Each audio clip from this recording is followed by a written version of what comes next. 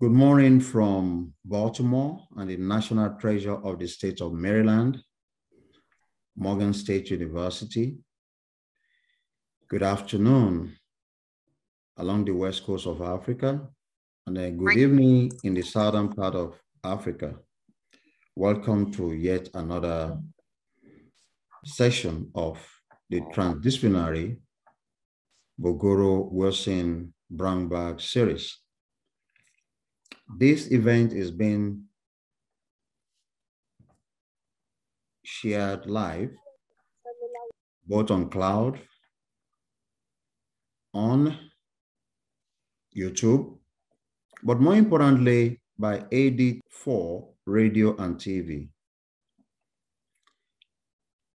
We appreciate you for joining us today. Today, we will have two important presentations.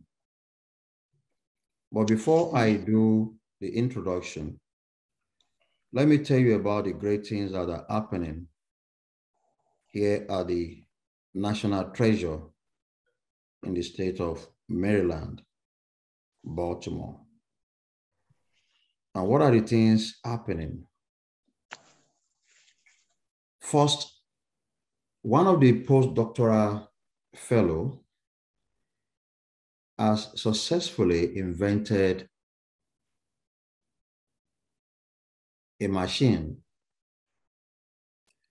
In 2 weeks' time, they will tell us more about it with his host. They will tell us about it.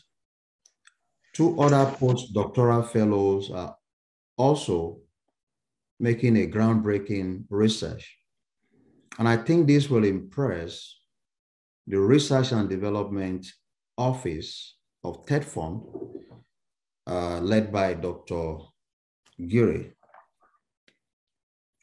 But TED Fund generally, as your sponsor, majority of you here, it should impress them, and we will be sharing that next week. We also have in our midst today one of my colleagues, Dr. Claiborne, who will share with you briefly what our office is doing and how each and every one of you can benefit from that opportunities. Dr. Claiborne, you have few minutes.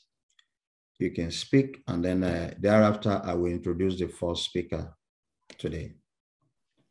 Yes, thank you, Professor Chajani, for allowing me to speak with you all today. I'm really excited to have and to be here to celebrate and give you information regarding our counseling center here at the Great Morgan State University. Our counseling service is located on campus. However, you can gain services virtually. So in the event that you need someone to talk to about emotions, about time management, about wellness, about transitioning from one place to another, let me say that. We are here to support you. These services are free and confidential. You can meet with a counselor online in the same platform that you are in right now, a Zoom format, to really talk and to share and to gain coping strategies or helping with. I hope that I didn't realize I was muted until I finished. So I don't know if everyone received that information. We did. Okay, great. Okay, thank you so much. Caro. Okay, Caro, Ekale. You can always reach out to Dr. Claiborne. She's doing a great work. The counselors are an integral part of our lives, and you should take advantage of the opportunities abound. You know, whether you are in Nigeria or you are here in the States. Thank you. The first presenter is a young and early scholar, as we say in this part of the world. Ojo Oyeyemi Afolabi is a lecturer at the Adekunle Ajasin University, Akungba, in Ondo State in Nigeria. But more importantly, is one of the pioneer TED Fund fully sponsored doctoral students in the great Department of History, Geography, and Museum Studies. Mr. Ojo is talking to us today about colonial medical system and the role of indigenous agents in southwestern Nigeria. Mr. Ojo, you have 30 minutes, and then you can share your slide and then make your presentation. Thank you very much for sharing your knowledge with us, and we hope that we will benefit from your ongoing research. Thank you. Thank you very much, Prof, for this privilege to present my ongoing research on this platform. I count today a very good time to present this kind of work, especially as it coincides with my birthday. I didn't actually plan. Sorry, happy birthday. I forgot to say that. Thank you, Prof. I didn't plan for this. Prof also didn't plan for this, but it just happened that this presentation is coming on my birthday. My name is Ojo Afolabi. Like Prof has rightly said, a PhD student in the Department of History, Geography, and Museum Studies. I'm one of the TED Fund doctoral students. In fact, one of the first cohorts that was brought to the United States, fully sponsored. I'm actually interested in the social history of medicine in Africa, specifically in Nigeria, southwestern Nigeria.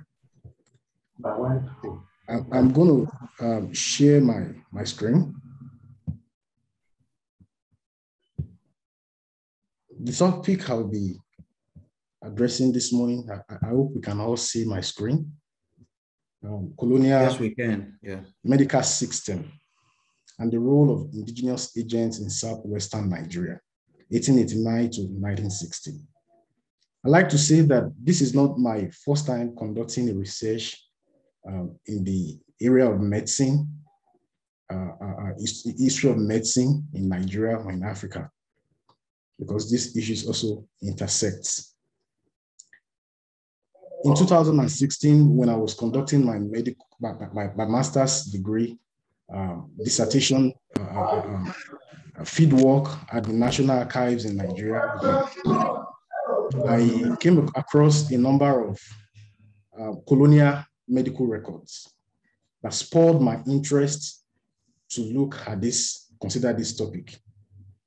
One of the important documents that spurred my interest is the one I'll also be taking us through quickly this morning, just to also engage you in the discourse this morning.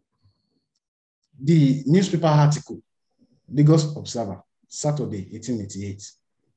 It was popularly known as the Adeola scandal. This scandal was about a woman, an African, that was actually brought in by a policeman into the colonial hospital in 1888, but was eventually abandoned after some weeks. In fact, the colonial surgeon, Dr. C.C. Digby, gave a report on the medical information of the woman and said the woman should be discharged, under discharge not improved. Eventually, after some weeks, this woman was neglected. And on Saturday, July 14, this woman eventually died. This spurred a lot of issues within the colony, especially the fact that Africans were neglected in the colonial medical administration. Eventually, this event marked a turning point on how that the Secretary of State issued that Africans should be involved in the administration of medicine in southwestern Nigeria. This work, this ongoing research is a social history of health and healing system in southwestern Nigeria. My work seeks to examine the role of indigenous Africans in the management of Western medicine in southwestern Nigeria. This work is important because I seek to restore agency to the subordinating groups of indigenous Africans who were very instrumental to the provision of medical services, especially to rural communities in southwestern Nigeria. The work also seeks to understand the ways several African subordinate health workers, such as the dispensary workers, the sanitary workers, sanitary inspectors, native intermediaries, clerks, and local health providers, how they collectively and individually worked to contribute to the promotion of healthcare services in rural spaces in the same region. This work will look at the adaptive ways that the indigenous Africans contributed to the growth and development of medical service in the area. This work will also revisit earlier studies on health and healing in Nigeria and to contribute to ongoing debates on African reactions to colonial medical policies within and outside colonial spaces. Beyond even the perspectives, works that have looked at African reactions to colonial medical problems. My work, and this work will centrally be based on the argument that Africans do not only reacted to colonial medical policies, but they acted in their own interest. They adapted circumstances to suit themselves, and they accommodated and resisted outside pressures in their own diverse ways. Now, I'd like to let us understand that looking at the history of colonial medical system in southwestern Nigeria is not just something that is not relevant to some of the health problems, especially in Africa and even in the area we are talking about this morning. In sub-Saharan Africa, the health of African rural dwellers ranks as one of the most complicated issues, confronted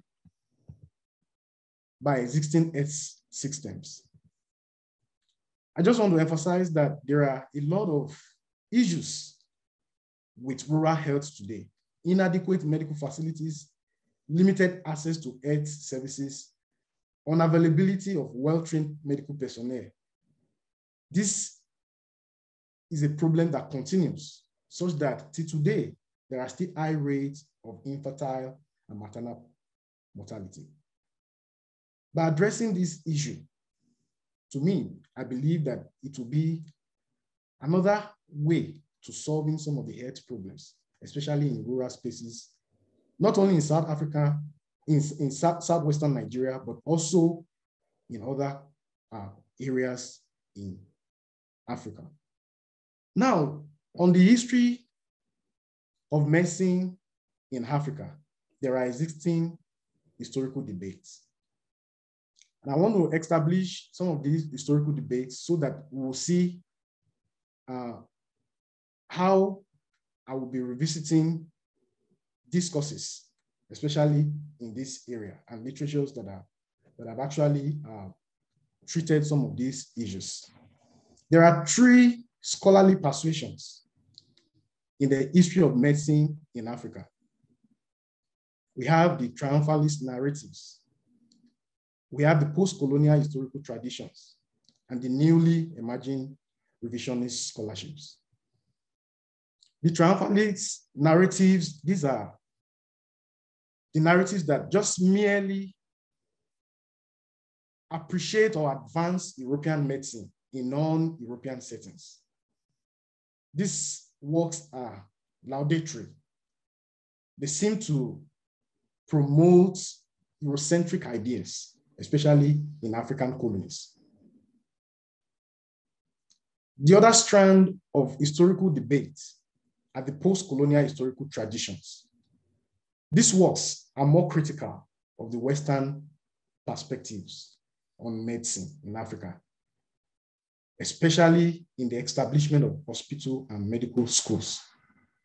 This second category examines the nexus between medical establishment and the cause of empire.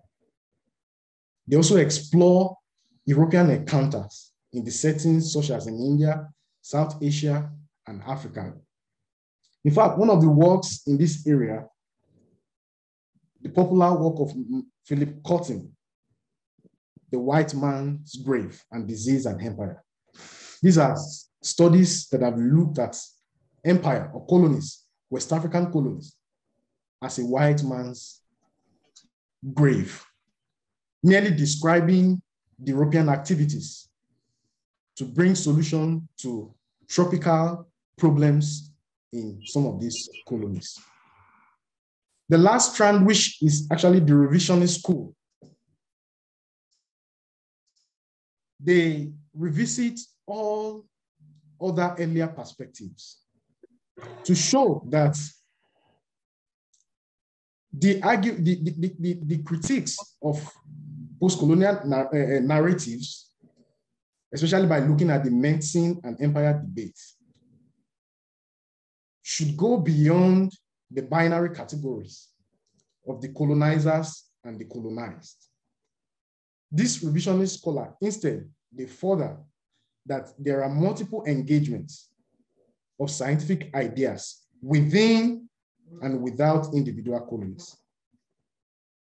My work intends to revisit the history of medicine within the revisionist perspective by looking at the contributions of Africans and their reactions to medical development in southwestern Nigeria.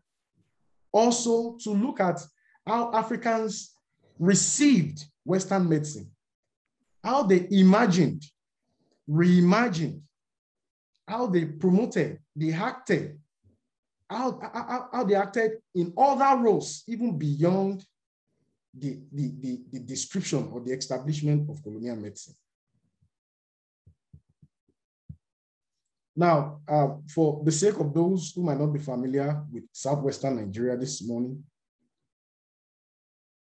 this work will look at southwestern Nigeria in the present day Nigeria. The area lies between the Yoruba-speaking people of Osun, Oyo, Ogun, Lagos, Ondo, and Ekiti State. I will not give all other information this morning because of my time. Concerning the methodology that this research will adopt, it's going to be research intensive using primary and secondary sources. The study will also rely on archival records from the National Archives in Ibadan and oral sources. Relevant archival collections in Ibadan consist of the colonial annual medical reports, colonial annual administrative reports, reports of medical and sanitary services, official correspondences between colonial government and the colonial office in the United Kingdom, reports of the colonial secretary, as well as intelligence reports that relate to the theme of this research, dating from the 1860 to 1960. I just want to quickly point us to the fact that 1889 is important in this research because it was the year that the Lagos Ordinance was established after the Adeola scandal that I described happened. That was the beginning of the involvement of Africans in the colonial medical administration. I'm also going to look at the African responses to medical policies, which are garnered from newspaper publications. Then I will look at, I'll corroborate these archival records with oral evidence. I still believe that there are remaining elders who worked as health care practitioners, such as sanitary inspectors, dispensary workers, and other subordinate workers that will be able to provide information. Even those that are not able to provide information, they can provide a contact person that I will refer to for this research. I'm going to be using a theoretical framework for this work, which is referred to as the biographical pedagogical discourse. I want to acknowledge here the kind of scholarly advice provided by Professor Tijani for this, which I found to be very relevant to some of the things I want to consider under this research. The concept of biographical pedagogical discourse, which was propounded in 2010, looked at how that the history of men, or it presupposes that the history of men and women is not only ideal, but must be explained within the local and the global space. Biographical discourse will be used for this work as a yardstick for measuring the totality of the subject of the study. To historicize the roles of indigenous Africans.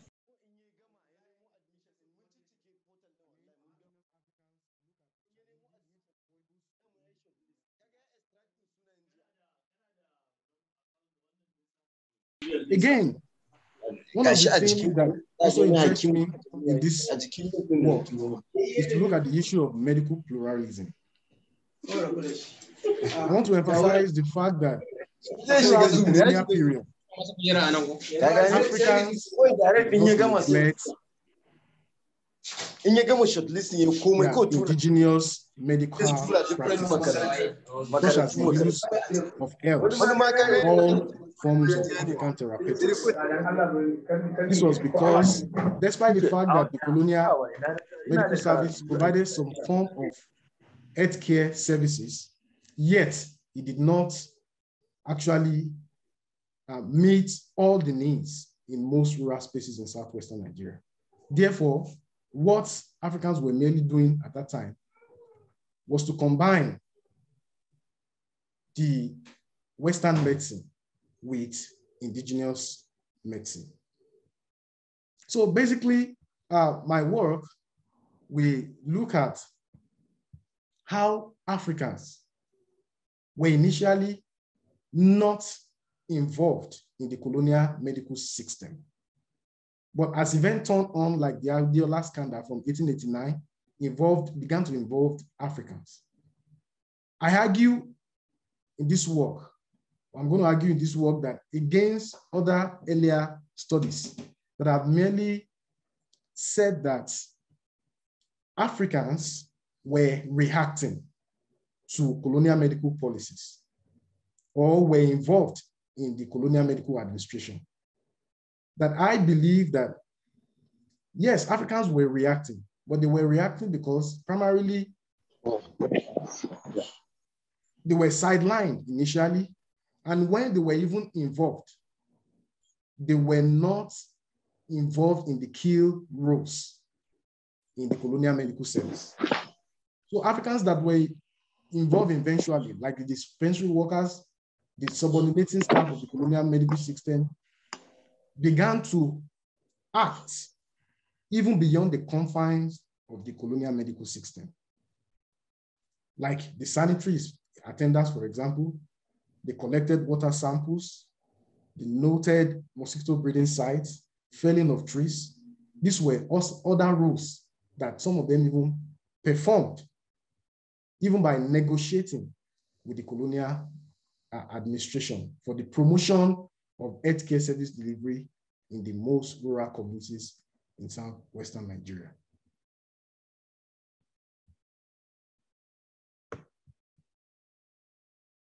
I believe that we understand that this work, like I've said, is an ongoing research, and I will really appreciate our suggestions, our contributions to this work. But just before I close for the presentation, I want to appreciate again esteemed director of the Office of the Global Partnership for granting me this opportunity to present my ongoing research. want to appreciate some of my colleagues who have joined this meeting. Dr. Olumide from Nigeria. I want to appreciate also quickly my advisor, Dr. Jeremiah Dubois. I don't know if he has joined yet. My other friends from South Africa, those from also the Lagos Studies Association, and all other persons that are right here. Thank you for listening to me. Thank you, Mr. Ojo, for the brilliant presentation. May I please appeal to us to kindly mute when we join any webinar. It is just decent, because you have created a big bottleneck editing before we share this recording globally. So please mute your audio. Adamu Dagoma, please mute. You mute when you sign in, please. Please. We will hold on to our questions as in the practice until the second presentation is given. Our comment, we hold on to it for Mr. Ojo. It is deliberate to do that because we do not want a presenter to just Andrew check out after presenting. You have to listen and gain knowledge from the second presentation. At this point, I'm going to call on Dr.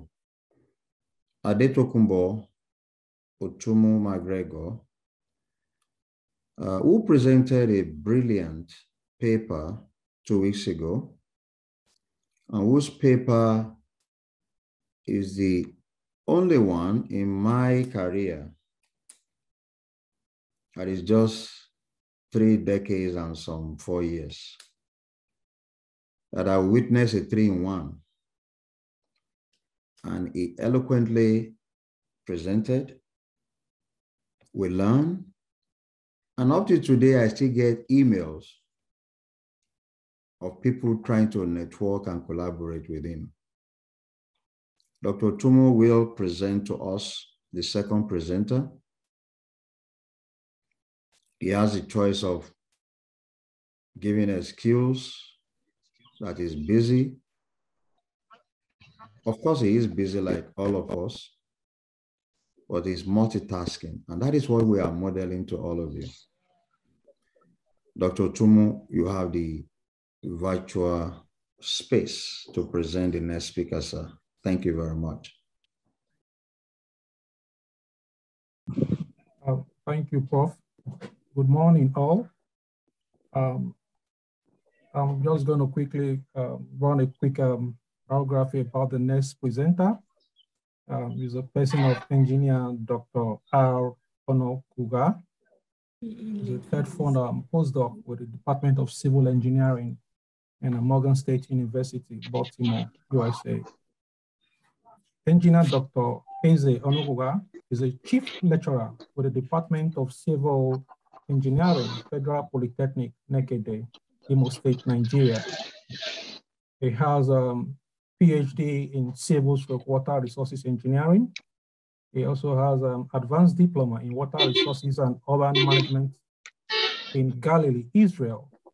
He also has an M engine in Civil Water Resources Engineering, and finally B engine from UNN with the upper class division. Engineer Dr. Eze Onokuga is a member of several professional bodies.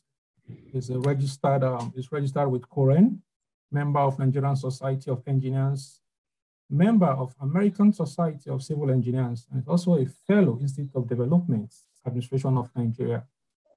He has held several positions in his school, Federal Polytechnic, Nekede. He was one time the Dean, School of Engineering Technology. He was also one time the Acting Director of Works, one time Coordinating Director of the Polytechnic under the Fabrication Center, also one time the head of Department of Civil Engineering. He has also done a state service as a member of Imo State Science and Technology Roadmap 2020 to 2030 Committee.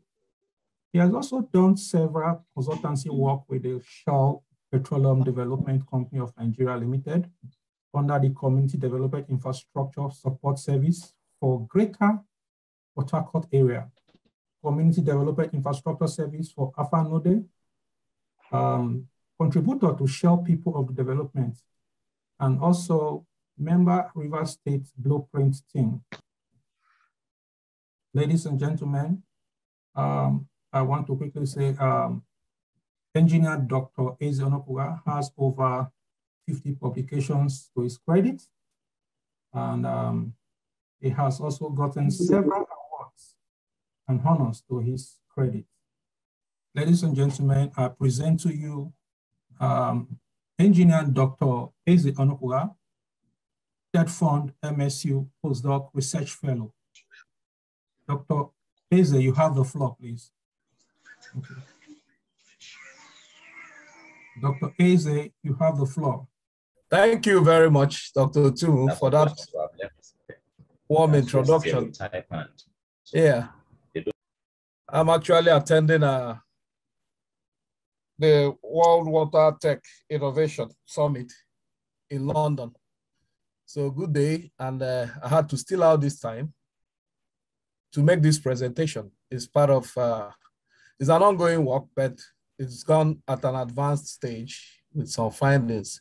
So let me quickly share my screen and get on to the business of the day. Please go ahead. You are a co-host. You can do that. Okay. As he is preparing, I'm thinking about the relationship between engineering of water and the medical history. At the comment and question time, we will shed more light into that. So thank you and welcome to this segment. This is on the effects of aspect ratio on COD removal efficiency for cyanide-inhibited wastewater in aerobic systems. My name is Dr. Eze Onokuga, as previously introduced by Dr. Tu. So we'll run along. For brevity, I've decided to break down this presentation in an outline that flows thus. Introduction, there'll be methodology, there'll be some of the results which I have achieved now, and then some conclusions and recommendations. Introduction. Wastewater treatment in developing countries is a problem to manage. And this is especially so because not so much is known about most of the constituent elements of most wastes. In general terms, treatment of water from both domestic and industrial sources are a major concern for engineers in cities and urban areas of Nigeria. Therefore, as the mode of living of the populace improves, they need to review the effects of various physical, chemical, and biological characteristics of wastewater will also increase so as to evolve improved methods of treatment. Now, when we talk of cyanide inhibition in wastewater, the greatest contributor to that in our localities is cassava, or otherwise called Manihot esculenta crans, and which is one of the leading food and feed plants in the world. Nigeria currently is the largest producer of cassava in the whole world, with an annual output of over 34 million tons of that tuberous root. And this plays a dominant role in the rural economy of the country's southern agroecological zone. Over the years, cassava has been transformed into a number of products, both for domestic use, depending on local customs, and then preference, and also for industrial uses.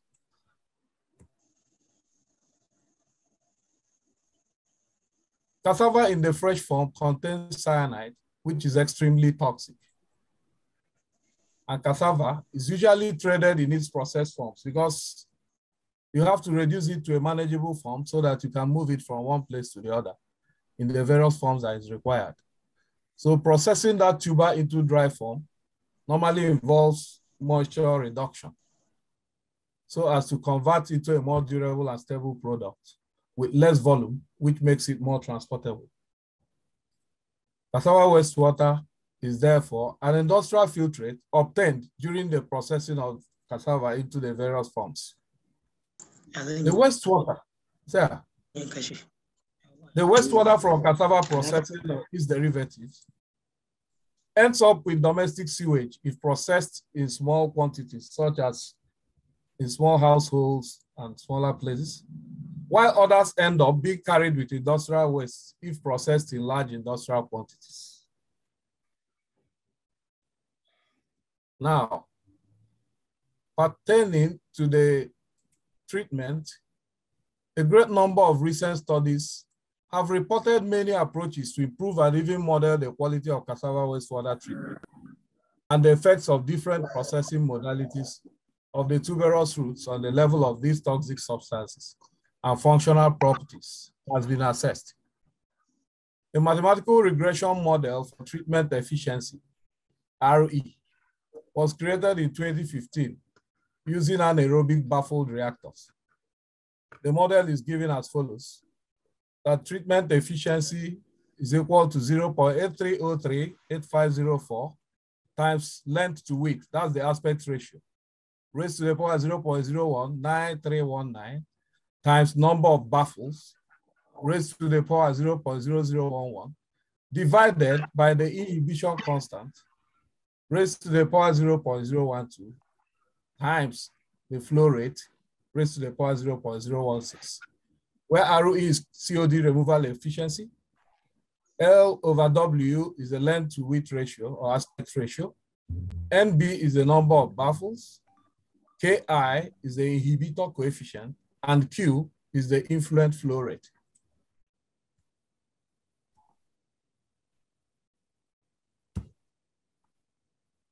Why is this not moving?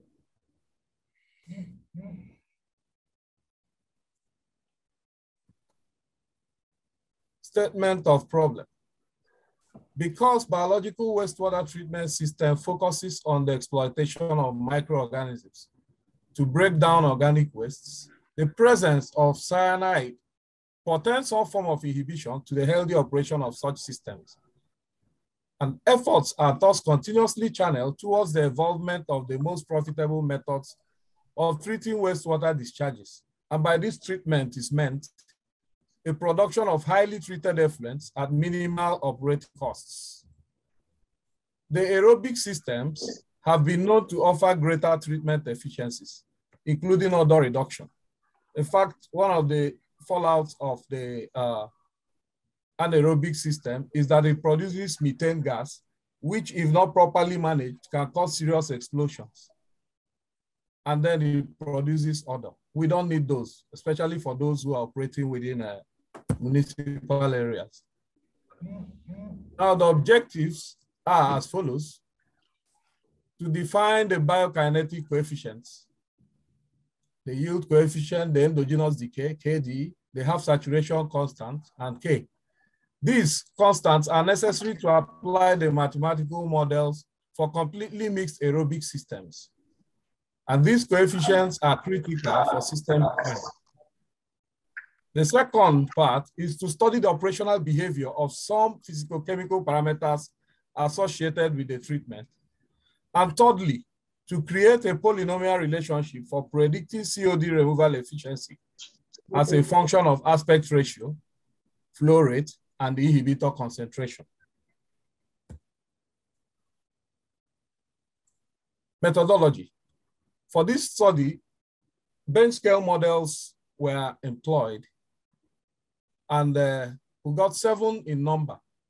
So each of the 7 will present one case.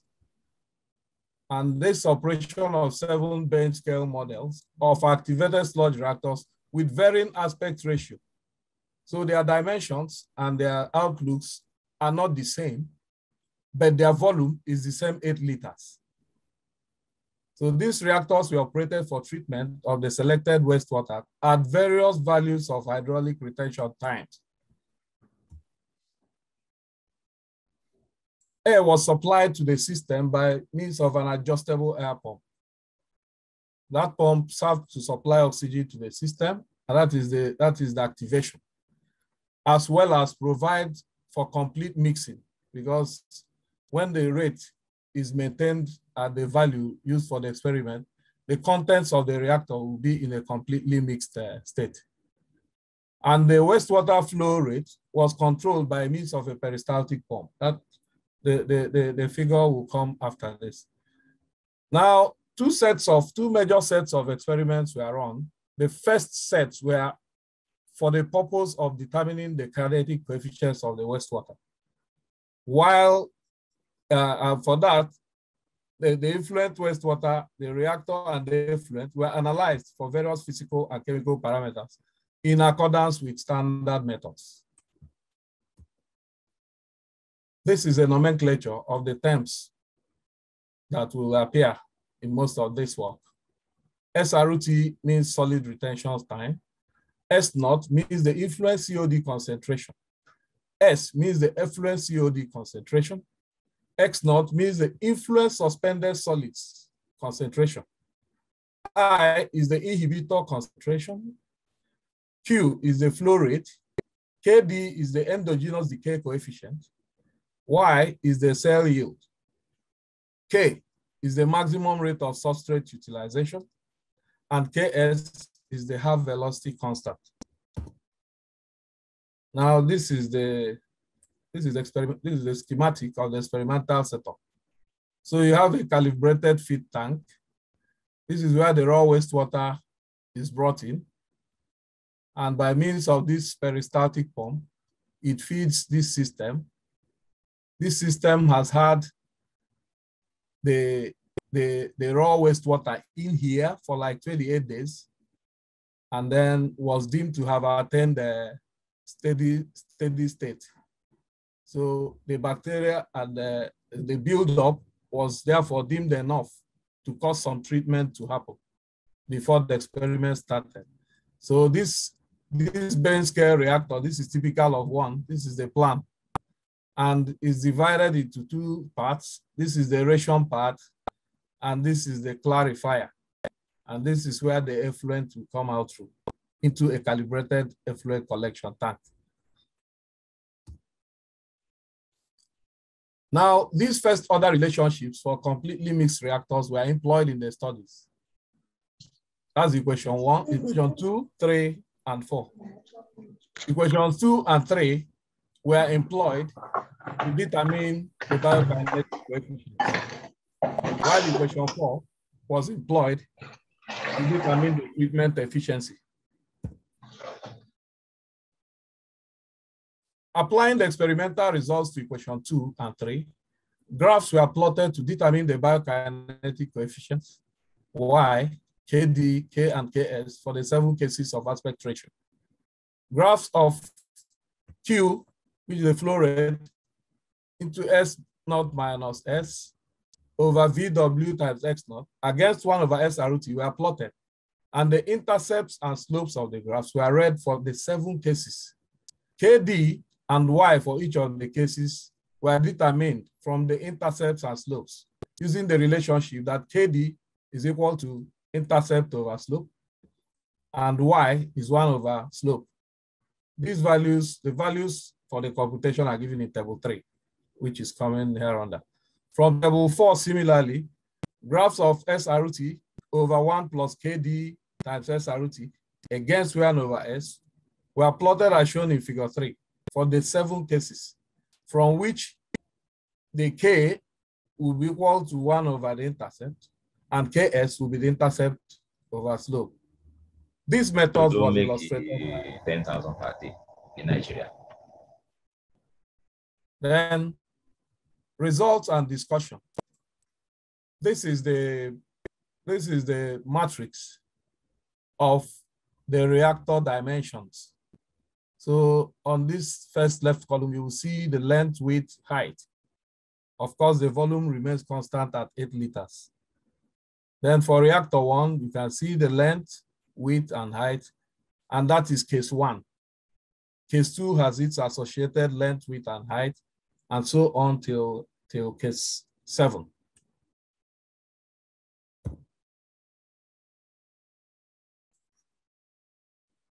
This is the results of the experimental runs for determination of KD and Y. So the measured variables are S, S0, X0, and SRT. So where the variables are as earlier defined.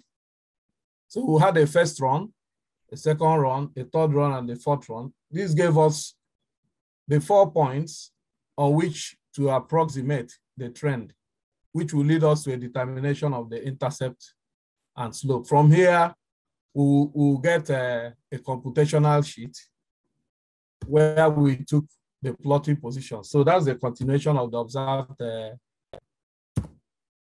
data. And now, these calculations were made to determine the plotting positions.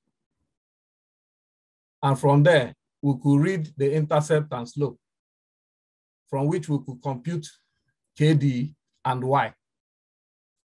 That was done for the 7 cases. This is typical of what that plotting will be. So this is like for case 1. That's the graph.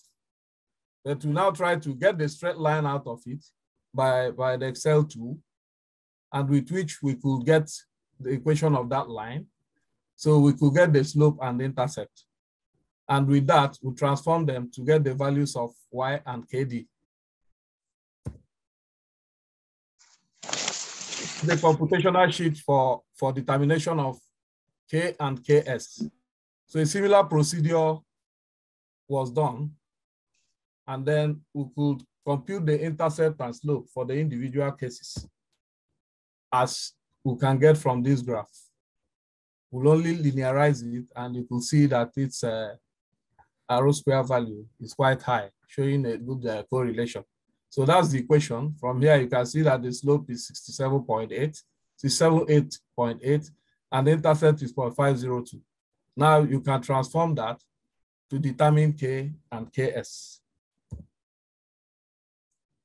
Now, the second part is the COD removal efficiency. So for each of the cases, we had the initial substrate concentration, which is the influent COD, and that's the effluent COD. So, and when you apply that relationship we stated in equation 4, we'll get the various values of efficiency, running from 81% to 83%. And it's good to observe now that this efficiency is increasing as the aspect ratio is decreasing, because the aspect ratio for case 1 is the highest, while out of 7 is the lowest. Incidentally, that is giving us the greater efficiency. Now, the making of the model, we are now trying to relate the aspect ratio, the cyanide concentration, which is the inhibitor concentration, and then the flow rate against the treatment efficiency, the COD removal efficiency. So based on the data gathered in the work and the analysis conducted, the correlation was developed using multivariate analysis. The data analysis tool of microscopy. The developed correlation gives a clear measure of the contribution of each of the 3 factors: aspect ratio, inhibitor concentration, and discharge, on the COD removal efficiency, and can be used to make a quick prediction of the possible effects of given levels of these 3 factors on the removal efficiency. The square of the regression coefficient of the correlation, R squared, was obtained as 0.99990, which is a good indication of a strong relationship between the independent and the dependent variables. The summary of the correlation parameters is shown in table 8. Model parameters definition. So I think we are used to this. And then These are the values of the effluent, the microorganisms, the mixed liquid suspended solids, and the effluent. So this is a summary of the correlation parameters. That's from the Excel worksheet. And these are the coefficients. So based on those, the polynomial model was evolved. As a linear function, it could only be linearized by taking logarithms. And this is what the result is. Or otherwise, it can be written in this form. That the removal efficiency is equal to Q, which is the flow rate, raised to the power 0.07451, divided by the inhibitor concentration, raised to the power 0.1711, times the aspect ratio, raised to the power 0.06116, where, of course, RE is the COD removal efficiency, L over W is the length width or aspect ratio, I is the inhibitor, in this case is cyanide, the cyanide concentration, and Q is the flow rate. Then the third portion, which is to monitor some of the physicochemical properties of these rungs. So this is the relationship between the acidity for the influent and the effluent. So there was a general increase in the acidity value from a lower peak of 0.001 up to a high peak of 0.0035. That's for the acidity. This is the influent and effluent turbidity during the reactor operation. Well, this is a very good indicator of the effectiveness of the treatment. You can see that the turbidity reduced drastically from an influent peak of about 180 NTU, that's the nephelometric turbidity units, to a lower peak of 26.3 in the effluent. This is a very good indicator that that treatment was effective. Similarly, for alkalinity, there was a drop, a very serious drop in the alkalinity level between the influent and the effluent.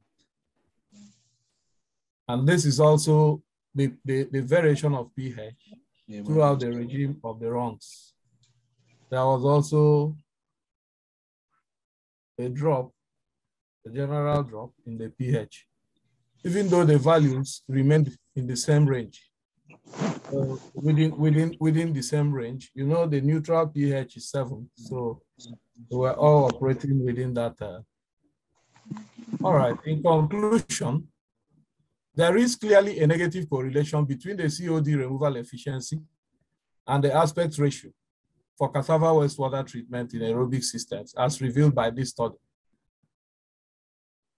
This removal efficiency also exhibited a negative correlation with the inhibitor concentration.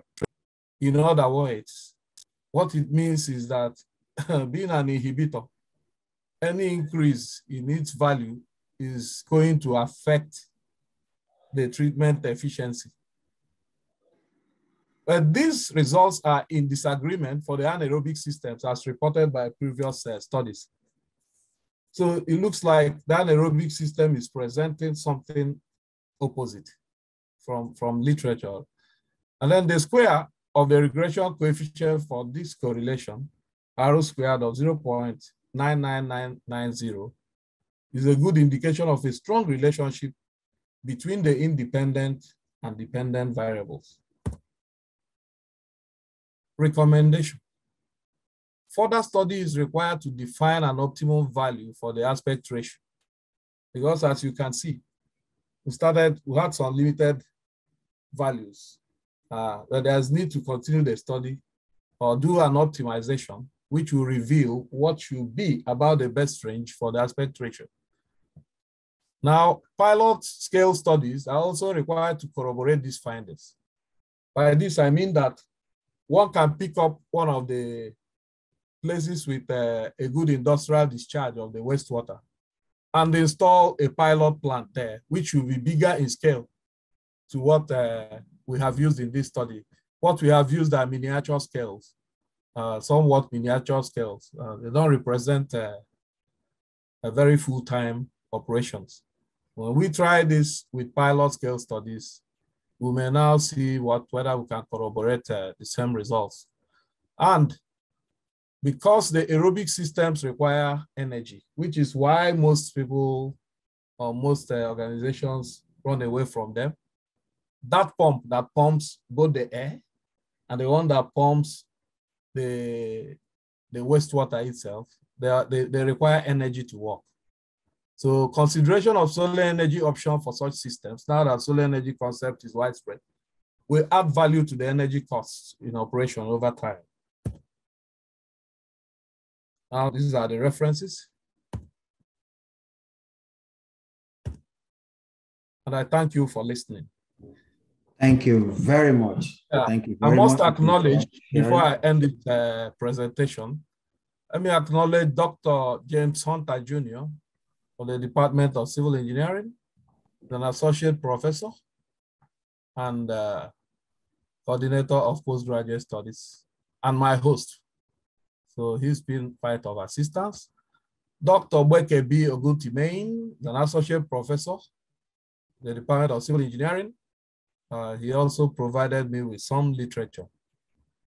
And I can never forget Professor Hakim Tijani for all his support.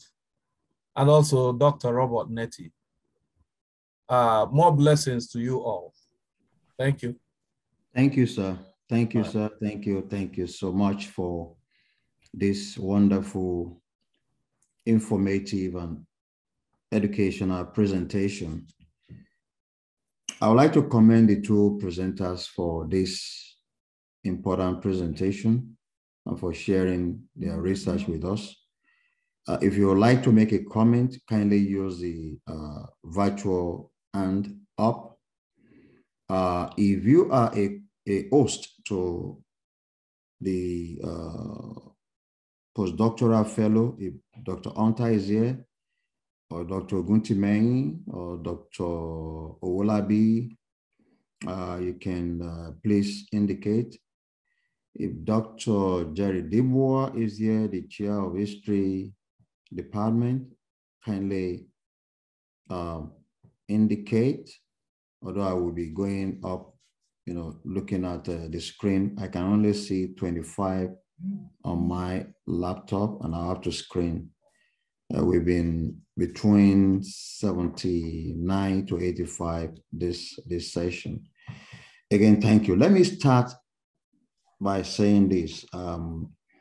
Dr. Eze, you have actually validated our ongoing prospect of a collaboration that is between Morgan State University, represented by some of your hosts, myself,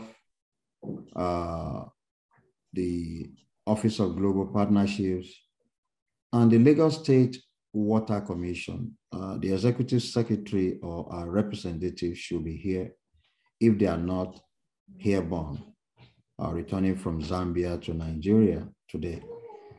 What am I saying? Your presentation really validates some of the things we've been brainstorming about in the last few months.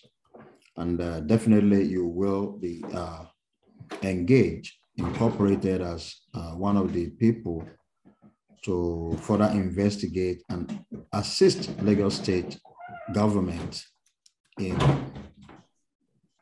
this process. Having said that, let me ask you the following. Maybe you can shed more light to us. I see strongly that relationship between STEM and the non-STEM. As Professor Dibwa, Jeremiah Dibwa, admonished all of us 2 weeks ago. And if you had listened since we started, you look at Mr. Ojo's presentation on colonial medical services.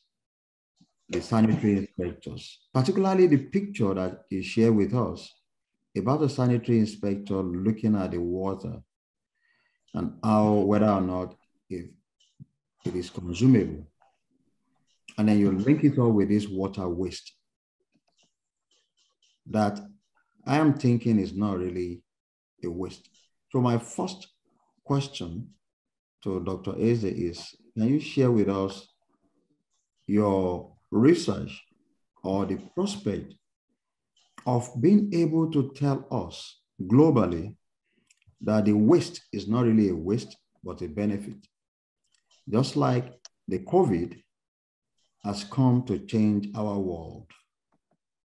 Our everyday life, as the sociologists and the anthropologists will say, has really changed because of COVID. Do you think removal of water from cassava is a waste, or are there studies or works that could be beneficial to the society and indeed the global community for the use or the turnaround of waste, as you put it? Also,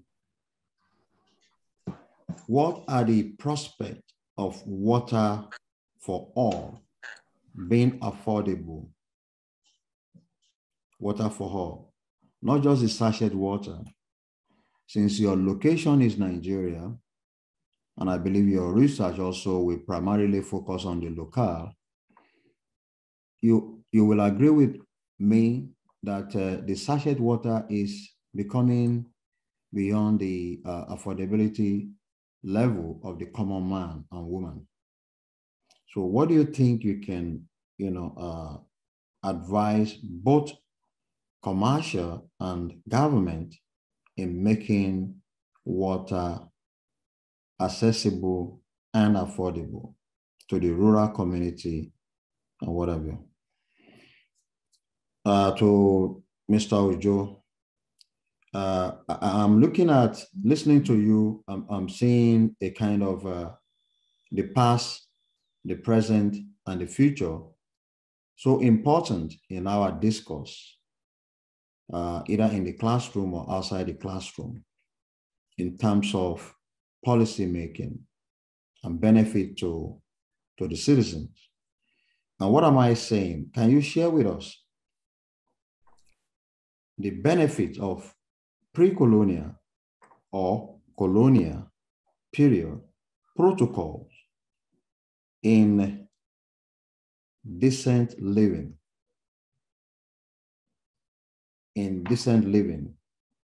as it relates to well-being and health matters? Okay, thank you very much. I have not seen any virtual hand up, but I think the presenters can quickly respond, or you can go in any order. It does not really matter. Okay, I have two hands up, sorry. I think this is Dr. Inegbu. Is that Dr. Chika? You can unmute. Is that Dr. Chika? No, it's not Dr. Chika. Inegbu. Okay. You can go ahead, please.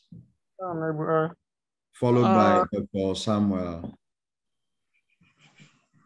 I want to thank the presenters, especially Dr. Onukua, who was the one presenting when I joined. Onukua, I want to thank you very much. It's not bad to Nebu from Environmental Management Department, Futu. I enjoyed your presentation, even though there are a lot of calculations there and design. But something I want to ask, since we are talking about waste to wealth, I want to know in the design, is there any way of making sure that cyanide is recovered and stored for use, since it can also be useful, especially in production of paper, textile, and the like plastics too? So Thank you very much. You can mute yourself. Thank you very much. Please mute, kindly mute, please. The next person that was, the hand was up, kindly go ahead and make your intervention. You can bring down your hand, Enego. Okay, thank you, sir. Dr. Ogundipe. All right, sir. Good afternoon. I want to thank the two presenters for sharing their knowledge with us. I have one question each for the presenters. The first presenter was looking at colonial historical value of colonial treatment, medical treatment, and considering Southwest in particular. And maybe I did not listen very well, but I don't think he mentioned the reason he's making that study. The reason he's making that study. Is it that the orthodox medical style and the local medical style, when we look at them together, is helping us? Therefore, we should embark on both, or we should drop one for the other. I want him to just explain further on that one. Then the second, yes, sir. The second presenter, can I go on, sir? Please, sir, go ahead. The second presenter made a talk on water waste, how to manage the water waste. And I tried to look at the graphs that he presented. In one of the graphs, he was telling us that he wanted to make the graph straight. We wanted to make the graph straight. And I want to ask, why? Why do you want to make the graph straight? I want to think that it is so that to correct some anomalies in what you studied. But the second question now will be that when you remove all these things that we don't want in the water system, are we saying that the water will not have any side effect again? Maybe we should look at that one too. Thank you very much, sir. Thank you very much. Dr. Oyinloye, I could see you nodding. Would you like to make further intervention? Just unmute yourself, sir. Dr. Oyinloye, you can mute. Let's allow the presenters to respond. Prof, please let me beg you so I can take this and go for the closing. Yes, please go ahead. Okay, so let me start from you. You are asking about what's the prospect of water for all. Mm-hmm. Like for our local, which is Nigeria. Mm-hmm. You see, the Bain, what we are talking apparently is when we talk of wastewater, okay, now can imagine the sewage that comes from your house, from your toilet facilities. That's what you call the gray and black water. If you allow that to flow into the rivers, you are not likely to be improving the water supply to those in the rural areas who drink directly from the river. Am I right? That being the case, that is why the NESRIA and the Environmental Protection Agency make rules as to what should leave your house or your factory into the environment. So what we are talking about is to make that as harmless as it can be before discharge. For you to have water for all, you must also protect your sources of water. When you allow these untreated wastewater is any water that you have finished with in the house and you don't have a recycling potential. In certain civilized places where they have central treatment plants, central sewage, you have oxidation ponds, you have all sorts of treatment, they can carry this thing to the level of tertiary treatment. For example, while I was in Israel, there is a place they call Igudan. All the storm water, all the sewage and everything is channeled to Igudan. And from there is treated and returned back to its original quality through red pipes. Now they use them for irrigation, but they are good enough for drinking. And then the sludge and all that are used to refertilize the agricultural lands. So it's not like we are talking of wasting water also. We are talking about treatment. You see, the septic tank in our buildings, which you don't find in civilized places like we are now, you don't even know where the thing goes. But back home in Nigeria, you find that each home, each household, they have a septic tank, and that is the biological reactor we are talking about. For you to now have perfected the building of septic tanks, it's been an old practice. some of those equations and coefficients which we derive, they're also existing for domestic sewage and all that. And they are the things necessary to adequately size their design capacities. So we are not like talking about wasting water. And then we can actually have water for all, but we need to pay the price. One, you need to protect the sources of water. You see, our major sources are the surface waters and the groundwaters. So however you discharge this, they will find their ways either to the surface water or to the groundwater. So that will also necessitate treatment at the water works and all that. They tend to increase the cost of water treatment before they can be reticulated back to your home. So it's achievable, but then there's a lot of human control and factor which we must have to embark on. And then somebody said, why remove water from waste? That's why I said, we're not just removing water from waste. We're saying that when you want to process cassava, for example, you want to make flour. Remember that during the tenure of President Olusegun Obasanjo, he tried to clamp down on the bakers and say they must use cassava flour. They must start using cassava flour. So these are ideas that will proliferate the use of cassava. So industries will spring up. And for you to do this, you must have to dewater this thing. It must generate wastewater. Either you're washing or you're peeling, or these processes will generate wastewater. So where do they go to? What the government is saying, before they leave your industrial premises and pollute other places, make sure you treat them. So this is what is necessitating these studies, so that we know how to handle them. Because the normal relationships for treatment of the sewage do not really apply. Because in a biological reactor, why is a reactor? Is that the bacteria will consume whatever is in the system and grow. When they grow, and if the system is designed well, they will finish whatever nutrient is there, and then they start feeding on themselves, enter the endogenous phase, and then they'll kill themselves and go off. And what you now have is biomass. So this is why you require to design systems that can bring this reaction to a quick close, so that what you discharge will be a bit harmless. So that's that. And then somebody said waste to wealth. I talked about recovery of cyanide. Sorry, that is not the scope of, it's not in the scope of this work. That's not what I was looking at when I set out to do this. It can still be done. I'm sure some serious chemistry can produce that. And like I said earlier, if you use the anaerobic system, you can still generate methane gas, because one of the processes for that is what they call methanogenesis, and it liberates methane.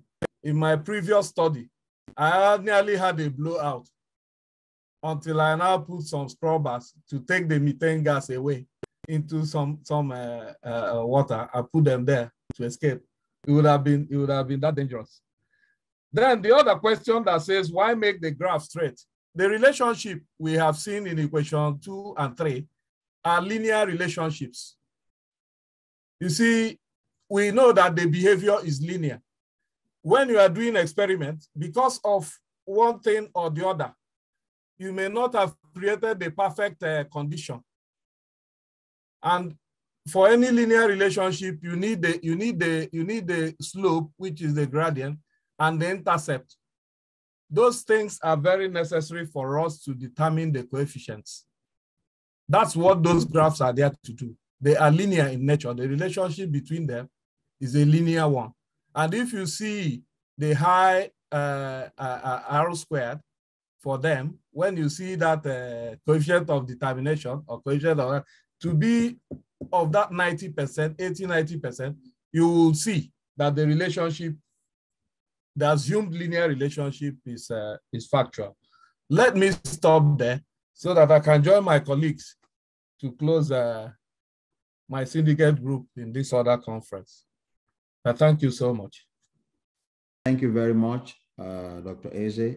Dr. Adura-Agbenro, I believe your question is not, or is it for Dr. Eze? If it is, quickly unmute. Yes, thank you very much, sir. And I thank the presenters, and well done, sir. Sir,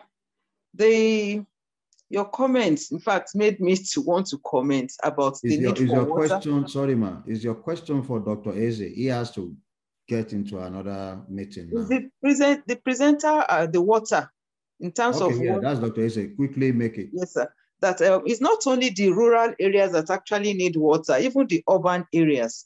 Though most urban areas, we find them maybe sinking wells or digging boreholes. And many times, even the water they can't drink, they keep buying bottled water. So it's just to talk about the need for water for not only rural areas, thank God we're mindful of rural areas, also the urban areas. And what are the implications of all the boreholes, almost every house having sinking boreholes in recent times? Thank you very much, sirs. Thank you. Dr. Eze, thank you so much for the response, and I think we've learned. Thank you once again, Prof, for the comment and the question. Quickly, I will respond to the question on the benefit of the colonial period, the protocol as it relates to the well-being and health matters. I like to say that one of the questions that has often been asked is that how can Africa contribute to global development? And one of the things I have always said is this: if you look at the medical system, especially in Nigeria or in most African countries, they have not actually continued to promote indigenous knowledge systems. One of the things that my work seeks to do is to bring to bear the fact that during the colonial period, for example, in Nigeria, Africans who were part of the colonial medical service or even the rural people were not just docile, were not just accepting, they did not just accepted the Western medicine. They also were using their indigenous medical knowledge systems, the use of herbs, the use of concussions. In fact, there is one reading in the archives that I used. There was one colonial official, bossman, who actually patronized indigenous medicine, concussion, when he contracted malaria, when he had malaria. And there are other readings like that in the colonial archives. But the challenge is, if you look at the historiography of medicine in Africa, even in Nigeria, they have merely just talked about the achievements of colonial medicine in these spaces without looking at the impact of the indigenous knowledge system. And that's why if you look at my study, I intend to look at the issue of medical pluralism. By medical pluralism, I mean that there was a synergy in the use of Western medicine and indigenous medicine. Now, to the second question, the other person asked the reason for this study. He asked whether we should use both Western and indigenous knowledge system. In fact, one of the reasons why my work will focus on the rural spaces in Southwestern Nigeria is because we will see that most rural spaces in Southwestern Nigeria, even up to today, they are neglected in the administration of medicine. And that's why in most rural spaces, people continue to patronize indigenous medicine. So it was also during the colonial period. This research will bring to bear what happened during the colonial period so that we can see that even the problems that we have today, they are also reflective of the colonial legacies. For example, sidelining indigenous knowledge system, while promoting Western knowledge system. Meanwhile, some of these things were popular, especially in the urban areas. But yet, the rural people, the indigenous people, kept on using their indigenous medicine. And one of the things that I intend to summarize in my work is to show that there should be a synergy between Western medicine and indigenous medicine. Thank you, sir. Thank you very much. I guess without missing out anyone, is that all the question? Dr. Neti, do you have anything to add to particularly this colonial medical issues and facilities? I think what I would say to this field needs to be studied further, just for the fact of contraindications, because we don't know, what medicines may be contraindicated using colonial, remedies. So all that I can say is that it needs to be studied further. When I was leaving the country of Ghana, that's my home country, I think they had started licensing the medical facilities at Tema to further study these kinds of areas. I'm not particularly sure where they've gotten to with it, but it needs to be looked into.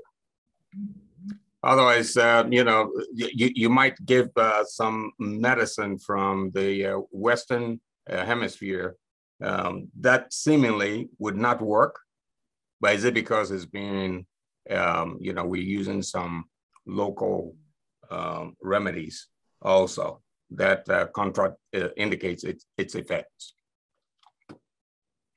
All right. Thank you very much. And I think at this point, we are going to wrap it up for today. We're closing with 92, and I'm guessing 95 because I could see some of us multitasking in one window. We thank you most sincerely. We thank AD4 Radio TV in Abuja. We'd like to thank all our colleagues, particularly I could see the Dean of Faculty of Arts, Professor Tobalashe, always with us. I'm still checking whether Professor Emeritus Sogolo is still with us.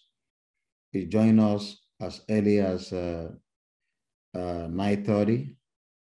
If you are with us, sir, can you just share a word of knowledge? I can't see him anymore in the participant list. Again, thank you very much. We look forward to another meeting in 2 weeks' time. That will be on the 9th. I will communicate if we will be. We should meet. We should meet, even if I'm in the here or at the airport. Again, this is part of our responsibility to have plan A, B, C, be resilient and multitask. No, I repeat, no excuses whatsoever in this business of sharing knowledge and being responsible for learning to occur. Thank you and stay blessed. Bye-bye.